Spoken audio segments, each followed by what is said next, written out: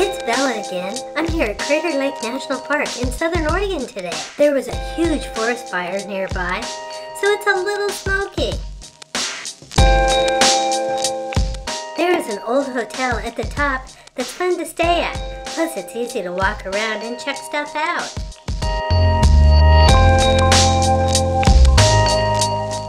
Famous for its water clarity, the intensely blue Crater Lake was formed by the collapse of the volcano Mount Mazama about 7,500 years ago.